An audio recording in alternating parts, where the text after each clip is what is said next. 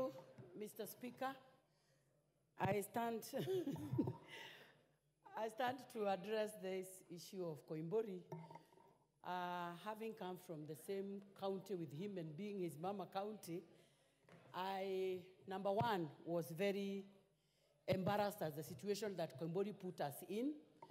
And I see as members continuing shouting at one another at this point, I'm trying to ask myself whether all of us got to know the magnitude of destruction that statement made to this country. And it is about all of us. Yes, and somebody is calling me Bibia Bishop, and you knowing that I'm a wife of a clergy, and having sat here to take 2 million shillings to go and sell my county, that to me meant that I am not only a rogue, but I am also not respecting my Christian faith. But all said and done, Mr. Speaker, I would want to say this. It is very hard for a Kikuyu man to say sorry. It never comes out easily from a Kikuyu man. I may not know about other communities, but I can confess that for a Kikuyu man, it is never easy to say sorry. So I'm imagining Koimburi must have tried to work out to come and say sorry. But again, he is playing us a game. Because Koimburi has apologized and apologized very clearly, and we feel good. But the same Koimburi has put the same letter in his social media and said it is a fake letter. So again, he puts us in another mess because we will appear like we forced him to come and say it was a lie. So maybe, Mr. Speaker, you'd give us a direction on what this means to us, because I think part of what fueled what happened here on the 25th was that statement. We are trying to downplay the statement, but that would have meant the end of all of us, including our children.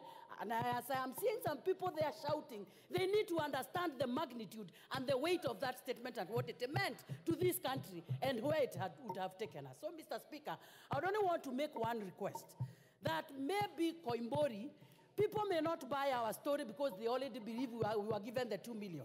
But then he needs to put a proper apology to the people of Kenya. They may not buy the story, but at least he would have spoken about it. But for me, as his mama county, I had said I will never forgive him in heaven and on earth. But today on this floor of the house, I am choosing to forgive him, but on condition that he again puts again on his social media that whatever he said was a lie. And yes, and go to the same church which is also in Kiambu County, where I represent, and stand there, na yeye ni member wa hiyo church, and be prayed for. Na hiyo kanisa yao believes in mafuta, aende amwagiliwe mpaka mafuta ya confession, so that we forgive him. Yes, Osoro. And will forgive us our sins and purify us from all unrighteousness. I think, Honorable Speaker, I have listened to what members across the aisle have said, that if you seek forgiveness, you shall be forgiven. And I must commend the Honorable Koimburi for seeking forgiveness for his unrighteous ways of things he said about members that were not there. But the book also tells us, if you confess. And when I listened to Honorable Koimburi, I heard him say that he said things that he now knows are untrue, and he knew they were untrue even at the time he said. Therefore, Honorable Speaker, the fact that the Bible tells us if we confess, we shall be forgiven by the Almighty God, and we are all followers of Christ and followers of the Almighty God, Allah, even for those of us who are from the Muslim Islamic faith. Honorable Speaker, if you can forgive me from these ones who are saying we are not God. Of course, I know we are not God, but we all believe in God. And I want to believe in this house, Honorable Speaker, we are men and women of great faith. Men and women who are Christians and others who are very good Muslims, who believe in the Almighty God. And therefore, being followers of Christ like myself, I have absolutely no problem as a person in forgiving the Honorable Koimburi for his iniquities. However, to protect the institution of Parliament, Honorable Speaker, to protect the dignity of this House, to protect the dignity of innocent members of Parliament who are seen as sellouts for either 2 million shillings or 2,000 shillings or whatever the amount was, Honorable Speaker, then I would beg that we handle this matter with a little bit more care, so that tomorrow I do not stand up and accuse a member of Parliament who votes this way or the other of having received bribes, knowing what I am saying is untrue. More worrying, Honorable Speaker, and I would urge you, Honorable Speaker, to ask the Honorable Koimburi to stand in his place. Because if you seek forgiveness, please do so with clean hands. When the Honorable Koimburi wrote that letter last week, Honorable Speaker, that letter was delivered to your office in the evening. A copy was delivered to my office, and a copy, I think, to the leader of minority, because they were copied. And I would have wanted to hear the Honorable Koimburi confirm if indeed what he says, he was the author of this letter. This letter was delivered by a staff member in his office, whom he knows, and I don't want to name him because he's not here, but the Honorable Koimburi knows his staff member who delivered that letter. The letter was stamped in my office. Unfortunately, the person who stamped it put one stamp upside down on the copy that he came with, that he was to return with. And he asked that it be stamped properly, facing up, and it was stamped. That is the letter that circulated on social media last week. The Honorable George Koimburi, on his social media platform, specifically on his Facebook page, stamped the same letter fake and said it is fake news.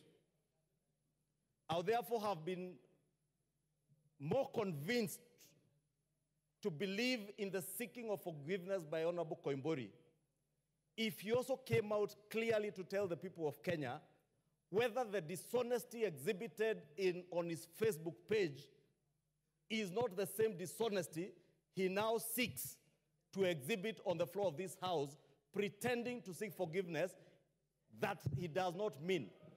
But if the Honorable Koimburi can confirm to me and to this House that even his actions on Facebook page that day were informed by other factors other than the truth, Honorable Speaker, and confirm he was the author of this letter, then I am more than willing myself to forgive the Honorable Koimburi. Failure to do that, Honorable Speaker, and that's why I say there must be a balance between our faith and the dignity and honor and respect of this House, Honorable Speaker. Failure to do that, then I would strongly recommend, because Honorable Koimburi cannot be in a church and allege one thing, come and draft a letter seeking forgiveness, then the same evening post on social media that the letter is fake. A week after, appear on the floor of this House now saying a different thing. Which George Koimburi do we believe?